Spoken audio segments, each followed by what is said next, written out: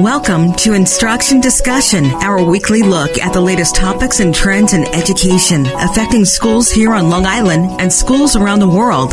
Whether you're a teacher, parent, or student, listen for tips and strategies to help you navigate the educational landscape. There's a bell. It's time to start today's Instruction Discussion on the voice of Nassau Community College, 90.3 WHPC. Hello, I'm Kevin Boston Hill, and welcome to Instruction Discussion, where each week we will examine a recent trend or development in education and its impact on Long Island. 2024 marks 70 years since the landmark Supreme Court decision in Brown v. Board of Education of Topeka, Kansas. That case in 1954 found that state laws that establish racial segregation in public schools are unconstitutional, even if the segregated schools are otherwise equal in quality. In essence, it decided separate is inherently unequal. Now, from the first day schools were integrated, efforts existed to close the achievement gap between white students and black students.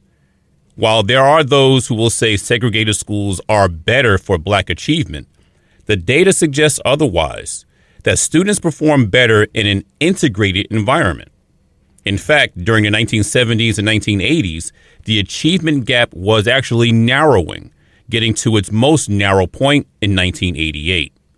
Those gains have since been lost. The question is, how did this happen? And what can we do to get back on track?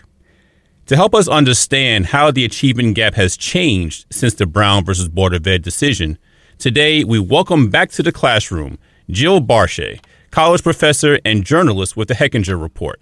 Ms. Barshay, welcome back to Instruction Discussion on 90.3 WHPC. Kevin, it's wonderful to be here. And just one point of clarification. I'm not a college professor. I'm just a mere journalist, but I try to talk to a lot of professors. Well, you know what? You should be, because what you do and the level of research that you do to write your articles is college worthy. So maybe I'm putting it out there in the ether for something, but we'll see what happens. Thank you. But we know, let's go ahead and get right into the story, because you've actually done quite an extensive reporting on where we are with school segregation and so forth. So we know that while the Supreme Court did abolish school segregation in 1954, it took some years for schools to be truly integrated. So why was there this gap from the Supreme Court decision and the actuality things being put in place? There was nothing forcing schools to integrate after the Supreme Court decision. So it was up to an individual black family to walk over to the white school and demand their constitutional right to be admitted. It wasn't in 15 years later that court orders began to mandate that schools be integrated. Started in 1968 and into the early 70s, there were a series of court orders. And that's what really changed things, particularly in the South, that you couldn't have a separate black school and a separate white school. And you started to have busing, forcing the schools to integrate. So, and of course, over time, it seems that, especially if we look at the general makeup of schools today in different parts of the country, different cities you go to, in different neighborhoods, it seems that de facto segregation is actually returning, because you look at the population makeup of a lot of these schools. So what do we think, what, in your estimation, what can be the cause of this, I guess, resurgence, if you will, of the segregated school? It's really complicated to explain. It's not like schools that once were quite integrated by the, say, 70s and 80s. Suddenly kids started separating again. I think what you have are two forces happening simultaneously. One is massive demographic shifts in the U.S. population. The Hispanic population's gone from a tiny slice to a really big, almost a third of the population. And so what that means is when you walk into any school, they all have a lot more Hispanic students in it. One of the professors I talked to was that even the quote unquote white schools in LA, they're all 40% Hispanic now. So what that means is when you walk into a school that there are many that 80-90% of the kids are Black, brown, and Asian, and very few kids are white. When you look at the percentage of the white population in U.S. public schools, it's less than 50% now. Whereas in the early 70s, I think it was, 85% white. So it's a little bit hard to compare things historically when you had a Black-white mix where the vast majority of students in the country were white. And now you have a Black, white, Hispanic, Asian mix where fewer than half of the students are white. And that just makes it a little bit more complicated to understand the figures. In a way, it's not black and white. The second force that's happening is we've had the advent of school choice. And what that means is in a particular school district, more and more families have the choice to go beyond their neighborhood catchment and choose whatever school they want to go to. And then you have the rise of charter schools. And so what's happened is a lot of families have kind of marched with their 2 feet, choosing schools that they think are best for their kids' education. And sometimes Black families choose certain schools, and sometimes Hispanic families choose certain schools, and sometimes white families choose certain schools, and they don't all have the same preferences. And that's another big reason that the schools are, particularly in the largest cities where school choice is more of a factor, that's one of the reasons we're seeing a bit more segregation. But I really want to point out to listeners, like when you look at segregation levels in the late 60s, they were enormous. There were so many schools where 90% of the school was white and 90% of the school was Black. I mean, they were really separate. We don't have segregation levels like that today. Yes, we've had an uptick over the last 20 years, but we are still far, far below from that old reality. And, I'm glad that you talked a little bit about the school choice, because I think that's probably one of the bigger reasons why you have this, I guess, perception that segregation is on the rise again, because, again, people are going to go to the schools that either that they feel that they're going to get the best opportunity, as you mentioned. But a lot of families are choosing schools where the majority of the students and look like them. And so they want to be more comfortable. They're going to be in areas because, again, they saw what was happening in the 50s, 60s, and 70s. They grew up in that era with almost like the daily fights and things like that in the school. And they don't want that for their children. So at least if they send them to a school where they are around people who look like them, then the likelihood of them getting into those daily types of melees is going to be reduced. But I would like to also maybe throw in as well, one of the reasons is because we live in such a transient society now.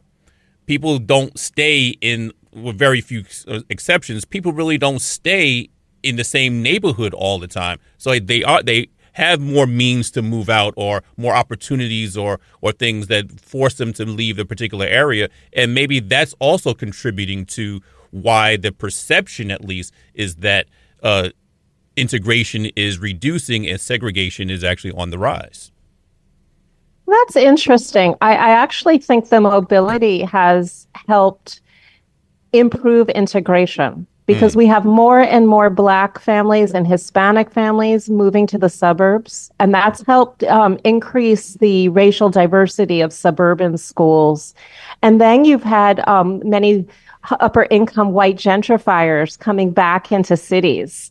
And on the face of it, that has helped increase integration into city schools. However, simultaneously, there's been school choice. And what we see sometimes is that the, say, upper income white gentrifiers, they might prefer a bit more of what people call a progressive education. And they might be attracted to schools that have certain teaching philosophies.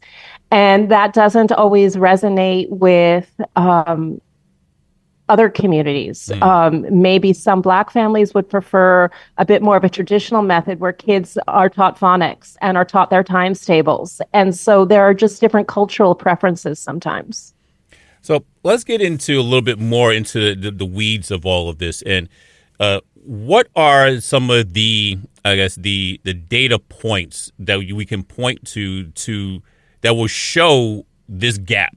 And so what are we actually utilizing to show that there is a gap between or among the Black students and white students that took place at one point and seems to be narrowing, then is widened? So where do we get these numbers from? So I am relying right now on two scholars, Sean Reardon at Stanford University and Ann Owens at the University of Southern California. And they chose a particular way of measuring segregation. There are about a half dozen different ways, and sometimes they get quite complicated. Mm-hmm. I like this one because it's simple to understand. Imagine that you're a white student, and the average white student has what exposure to other white students. So, for example, I think it's great to start with an example because then you can understand this sort of segregation index. Back in let me get the figure for you exactly. In North Carolina's Charlotte-Mecklenburg district, back in 1968, the average white student attended a school where 90% of his peers were white and only 10% were Black. And the average Black student attended a school where 76 of his peers were Black and only 24% were white. So what you do is you just look at the gap in exposure to each race. The white students had 90% white, the Black students had 24% white, and the difference is 66 percentage points. Then you look at what happened a few years later after the court ordered integration, and that gap went from 66 percentage points to 3 percentage points. The schools exactly reflected the racial composition in the city. And so then what you're doing when you're measuring segregation across the country is you're looking at those exposure gaps, and they average them for hundreds of districts around the United States. And you could see that extreme version in the late 60s and how it really goes down. And so there's a graph I have that's really hard to explain on radio, but just imagine a dramatic water slide, and you're sort of at the bottom of the roller coaster slide there. And then what you see is it's just kind of level for a while in the late 70s and 80s, and then it just begins to uptick very, very subtly. You almost can't see it. To my eyes, it looks like a flat line, just looks like an even C. Mm-hmm. But when you zoom in on it and you kind of expand the y-axis so you can see tiny, tiny differences, you see that it's starting to uptick again. And when you look at the figures, when you look at it in detail, of the 533 largest U.S. districts with at least 2,500 Black students, you see a 25% increase in segregation. But if you zoom in on the 100 largest districts, these are the big cities in America, then you see a 64% increase in segregation. And so that's why those scholars are saying school choice is having a really big role here. What can we point to, or is there any one particular academic area that we can point to show how this gap has been kind of illustrated? Are we looking at numbers from reading scores? Are we looking at math scores? What numbers are we looking at to show that there is an achievement gap? Right. So that's the question. So we have a little bit more segregation now. We have a kind of more than a little bit more in the big cities. So what? What's happening to students, right? That's the big question. So I separately looked at Black and white test scores since the early 1970s to see what was happening. And what the big picture is that Black student scores are much higher today than they were in the 70s. I mean, so are white student scores. Everyone's doing better than, 40, 50 years ago. Mm-hmm. And you see that the gap has closed a bit. That is, the difference between white scores and Black scores is not quite as big as it used to be. But when you look at things over time, we see all this improvement. You see in math and in reading for 9-year-olds, for 13-year-olds, things seem to be getting really much better in the 70s and 80s as this integration is happening. We can't say for sure that integration is the cause of it, because we also had other things going on. We had President Johnson's war on poverty. We had a lot more money and resources going into low-income schools. And so we can't say for sure that integration is what created these benefits. It could be some other things that were happening. And then what we start to notice, especially in the 2000s and the 2010s, depending on the subject and depending on the age, Black achievement really starts to turn the other direction. In some cases, it almost seems to nosedive. When I looked at one particular, I think it was math, yes, average math scores for 13-year-olds, 40 years of progress for Black students just seemed to disappear between 2010 and the present day. So something really wrong is going on. But I also can't say that I would totally attribute it to the slight uptick in segregation. Mm-hmm. We have a lot more poverty in our country. We have all these reforms that have happened. We've had the introduction of Common Core, which teachers didn't have a lot of training for it. We had the introduction of mass testing and a lot of teaching to the test. And so there are so many things going on simultaneously, but it's really disturbing to see Black achievement reversing and to see the achievement gaps between white and Black students getting wider again. But again, just like with the segregation data, it's so important for listeners out there to realize that we are still much better than we were in the early 70s. There has been some progress. It's just that, you know, three steps forward, 2 steps back sometimes. You are listening to Instruction Discussion on the Voice of Nassau Community College, 90.3 WHPC. My name is Kevin Boston Hill, and our guest today is Jill Barshay, journalist with the Hechinger Report. Now, let me ask you this, and because it seems that with those test scores and with all we saw that when you pump a lot of money and resources into school systems, there's improvement. Then, of course, what does government do in their all infinite wisdom? They see the improvement and say, okay, problem solved, and they remove all those resources and funding again. And then what happens? Test scores go back down. So it seems to me, maybe I'm looking at this extremely simplistic, but it seems to me if you keep the resources in the school system, in the neighborhoods that use them, then achievement levels would continue to rise, or at least they wouldn't falter. So how do we make sure that whatever resources and funding that was initially put into a school remain there even after they see the increase in achievement? Oh, that's a policy question for lawmakers, right? I mean, we're going through an amazing experiment with money for schools right now. The federal government has been pumping $109 billion more into U.S. schools around the country, and low-income schools have been getting a much larger share of it than wealthier schools. That money is going to start to expire in September. Some of it they'll be able to keep using for a little while longer if there's some longer-term contracts. For example, schools have been using it to hire more teachers. According to one study I read, about 20% of that money has gone to hire new teachers, and you can't use that money to pay teachers' salaries after September 2024, this fall.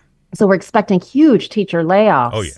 I mean, we'll see what's going to happen. First of all, do we know that this money has even improved student achievement? That's a first question. I think it's going to be really hard to prove that, because student absenteeism has been so high. And even though we've pumped a lot of money into schools and offered kids tutoring to catch up, kids aren't showing up to these tutoring sessions, the kids who really, especially the kids who need it. So I think it's an open question about how much academic boost we're going to get for this money. And then when when the plug is pulled on this money, what will happen afterwards? I'll be covering it. and I look forward to reading about your coverage of it as well. I'm wondering, I know you said that from the 2000s up until even today, the achievement of Black students seems to have continuously gone down. Now, I wonder how much of an impact has the last few years, especially since the pandemic? Have there been spikes in drops during that time, or has it really just kind of leveled off, gone down kind of equally even during the pandemic years?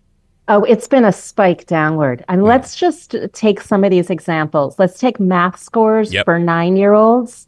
That had been like a real upward march and success story. That was one where Black achievement hasn't really been deteriorating until the pandemic. And then you see this sharp downward nosedive, it looks like. But then let's take another one. Math scores are different. I think I just talked about, you know what, Kevin, I just screwed up. I want to clarify something I just said. So it was reading. Yeah. That was for 9-year-olds. That was showing a nice upward march. And it wasn't until the pandemic that you really saw a nosedive. Then now I'm looking at math. Well, that was also a nice upward trajectory. So for the younger kids, the 9-year-olds, it's really just been since the pandemic that you're seeing the nosedive in math and reading. It's 13-year-olds.